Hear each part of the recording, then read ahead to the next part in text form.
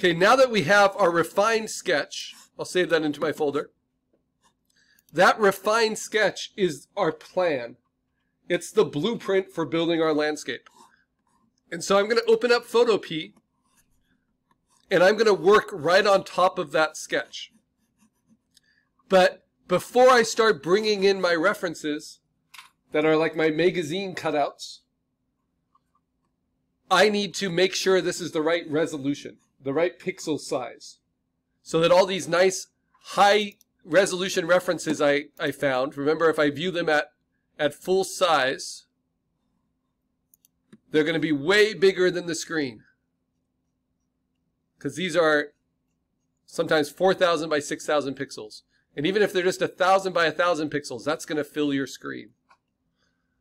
But we need that level of detail and quality for printing these. So if I brought that in right now, it will squeeze itself and shrink itself to fit that pixel resolution, but look at all that detail I lose. So that's not what you want to do. Instead, you want to take your sketch and you want to bring it into the computer, and then you want to crop it. So what we're going to do is click on our Move tool in Photopea, which is the top tool, and then we're going to click on our rulers. And if you're not seeing your rulers, just hit Command R, and you'll see your rulers. Click on it to make guides, and then bring guides all the way around your sketch, framing it into a rectangle. I'm not great at drawing perfect rectangles when I do these thumbnail sketches. And you don't need to be. But you do need to pick a very precise pixel dimension. So how can you get your drawn sketch into the computer? Well, I have an Android phone that's, I think, around 9 years old. It can't actually call anyone anymore, but it does all the other things a phone's supposed to do. And I just take a picture with it, and then I put it to Google Photos, and then I'm able to access Google Photos. It's basically the same as emailing it to myself, right? So whatever process you have to get the photo onto your computer, you need that. Okay, then you're going to crop. So the crop tool is the 5th tool down, and I'm going to just crop right to my guides. It will stick to my guides. And while I use the crop, it's handy because it will tell you your pixel dimension. So right now, my pixels for what I'm cropping is only 505 by 313 pixels. That's not a lot. That's not enough. But that's okay, because this is my sketch. Once I've cropped it and I know the actual height and width proportion rectangle of my landscape, now I can create the pixel grid I want. So I go to Image, Image Size, and I'm going to change it from 505 by 313 pixels. I'm going to change it to inches, and I need it to be at least 8 by 10 inches. So if I do 10 there, that's not even big enough, 6 by 10. If I do 8 here, that's big enough, 8 by 12. But maybe I want to be a little bit more ambitious and make it bigger than 8 by 10. So I'm going to make it, instead of 8, I'm going to make it 11. So this is going to be 11 by 17. And then the other thing you need to do in image size is the resolution. 72 is screen resolution. 300 is print resolution. So I want this to be at least 300 pixels per inch. And I'm going to actually do 350. And that will allow me to print this at the largest possible size in the lab if I want to, up to 16 by 20 inches. Now, that just created a ton of pixels, so it softened out my lines. But this is just my sketch, so that's fine. Now, I want to create a working space around my sketch where I can bring my reference images on and cut them out and then move them on top of my sketch and size them and place them. So I'm going to go not to image size, I'm going to go to canvas size. So I go to image, canvas size, and I'm going to change it to inches. And I'm going to make this 40 inches wide by 30 inches tall. That's something we're going to use for the first few assignments. 30 by 40 inches is the largest paper size that a professional 4-color offset lithography press can take. So if you're creating things professionally for professional printing, this could be movie posters, this could be bus campaigns, this could be billboards. the largest you can print is 30 by 40 inches. So if you have a project that's bigger than that, like the side of a skyscraper, you need to tile it up with 30 by 40 inch files, right? So 30 by 40 inches by at least 300 pixels per inch is the largest kind of single raster image you usually would ever have to design. Now, we are not going to fill up all 30 by 40 inches. We're just filling up what my guides are showing, what my sketch is covering. But I'm using that space to organize. And if I want to clean it up in a way that's kind of nice to my eyes, I'm going to use my rectangular marquee selection tool, which is underneath the move tool. And I'm going to click inside my guides. So I'm selecting my sketch. And I'm going to hit Command J, our command of the day, to duplicate just that cutout onto a new layer. Then I'm going to take that background layer and I'm going to say Edit, Fill with gray. This is perfect 50% gray. And that's like my desk. So I have the thing I'm working on, my desktop. I'm going to turn off my guides now. They're still there, but I'm going to just hide them. You can find this under View and Show and Guides, and it's just Command semicolon. Same in Photoshop. So Command semicolon will toggle on and off your guides. They come in handy later. And now I have multiple layers. And I can bring on what is my furthest background layer. For right now, that's just this one, my purple. So I drag and drop it in. It's already big enough, but if it's too small or too big, I can kind of shrink it and resize it before I place it, right? But I'll keep it that size, and I'll just hit return. And that comes in as what's called a smart object, right? We're used to those. Before I do anything else, I want to say File, Save as PSD, because these are now pretty large pixel files. These are around 400 megabytes now. You know, because 30 by 40 inches at 300 or 350 pixels, that's almost half a gig of memory just in one layer. So I'm going to name it with my name and then a description. So I'm going to say assignment 1, and I am doing a surreal grotto.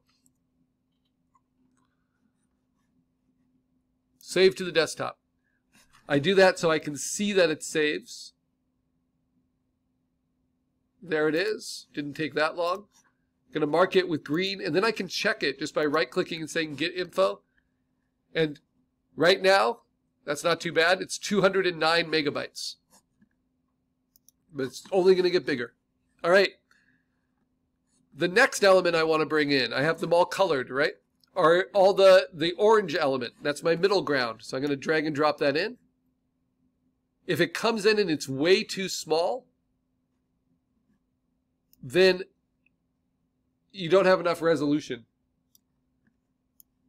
on that resource. So you might try to find another one. If it comes in and it's way too big, that's no problem at all. That just means it's really, really high resolution. So then I can kind of shrink that down to something a little bit more to what I'm thinking I need. And then I hit return to place it. And they're still smart objects, so I'm not losing any quality even if I resize them later. I'm just curious how big this actually is. So I'm going to go to View, Actual Size. Yeah, that's a big, big file. And you can see how it's a little bit blurrier here, and it gets really sharp and in focus here in the middle ground. And then this background is just this light pouring in. So that could work well with my Oculus. Kind of combine those two. It even has what's suggestive of a foreground right here. But I'm going to add to that with my own. All right, and now I need my foreground elements. So let's see. I got this guy. This big column on the side. Important. Just like I don't want you to fill up a sketchbook with your sketch, I don't want you to fill up your 30 by 40 inches with your reference. That doesn't do anyone any good. That just blurs out your reference. Instead, you're scaling your reference to fit right onto where you want it in your sketch. right? Maybe a tiny bit bigger, but... And then you're just pushing it off to the side on your desk. The next foreground one was this guy. These rocks, which I'll cut out and use. They're not that big, but they work for my foreground. I'm going to kind of flip them like this. Maybe I'll flip them horizontally. All those transform functions we have using Option Command T. Flip that off to the side. Hit return. And then the last one of my 5 is this. For this kind of chunk of rock here. Also going to flip that horizontally. And it's already about the right size. Place it. And now, you see how it's green here and I'm seeing my assignment? I'm just going to say File, Save, or I can do Command S. And that green is going to go away and it's going to update the assignment. And because I've added all these smart layers now, oh, the green didn't go away. Interesting. I thought it would. If I say Get Info, now it is 643 megabytes, right? So it's 3 times bigger than it was before. So these smart objects add a lot because these smart object layers, they are referencing these original files. All right, I've saved it. Think of these as pages you've torn out of the magazines, and now we need to start playing with them, placing them on top of each other. So I start with my background layer, and I'm just using the auto select layer function of the move tool, so I can just click on it and it will automatically select it. And I'm going to layer that into my image. And a way to help me with that is to take the opacity on it down and then to use Option Command T to free transform it. But I have to make sure I'm on the right layer. There it is. So select the layer, Option Command T, you'll get a transform box. And then I can hold down Shift and I can stretch this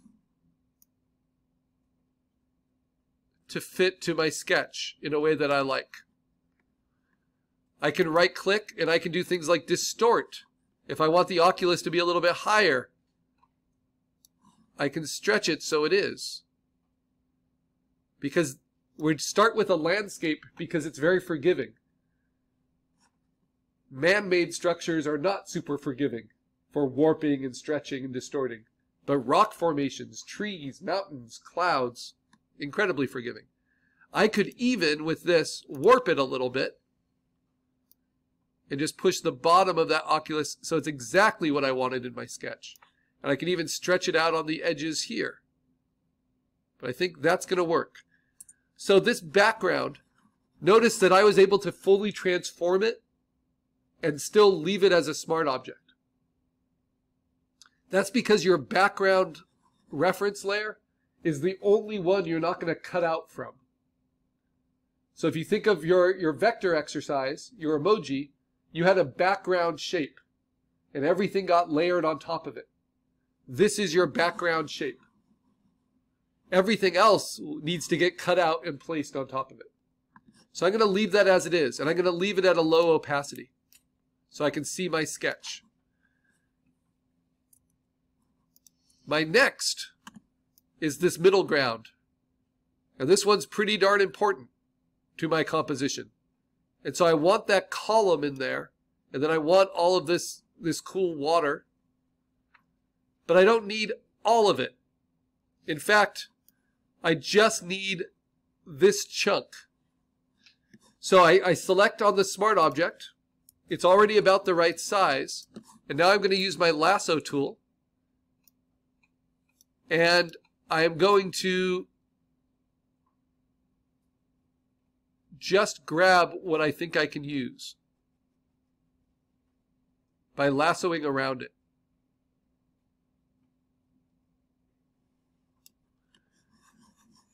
Okay. I am not going to erase anything from this. I'm not going to take the time to rasterize this. Instead, all I'm going to do is the command of the day, which is Command J. And that will copy that selection onto a new layer on top.